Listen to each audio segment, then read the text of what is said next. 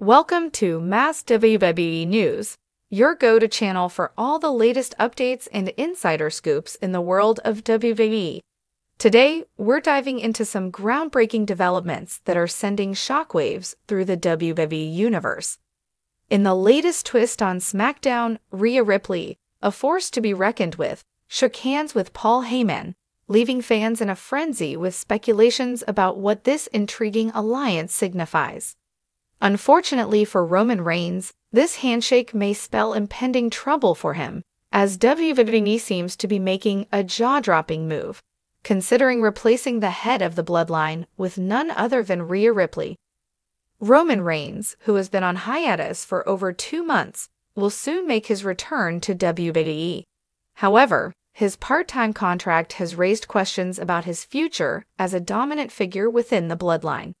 As the days pass, Roman's part-time status seems to grow, making fans wonder if he'll be able to sustain his position. This unexpected development stems from a critical one-on-one conversation between Rhea Ripley and Paul Heyman backstage at SmackDown. Ripley boldly expressed her belief that both the Bloodline and Judgment Day should recognize her leadership. This idea challenges Roman Reigns' catchphrase, "Acknowledge me," hinting at a potential power shift within these factions. The authorization and handshake exchanged between Paul Heyman and Rhea Ripley mark a significant turning point in this unfolding storyline. With Roman Reigns set to return, the WWE narrative is about to take a sharp turn, revealing the true implications of this unexpected alliance.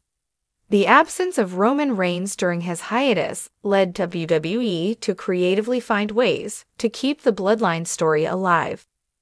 The decline in ratings during his absence became a pressing issue for WWE, compelling them to explore new avenues to maintain the momentum of this storyline. As Roman Reigns prepares to make his comeback, it's rumored that his return may be short-lived. The emergence of Rhea Ripley as a potential successor adds another layer of intrigue to the narrative. With her full-time commitment to WWE, Rhea Ripley stands as a stark contrast to Roman Reigns' part-time status.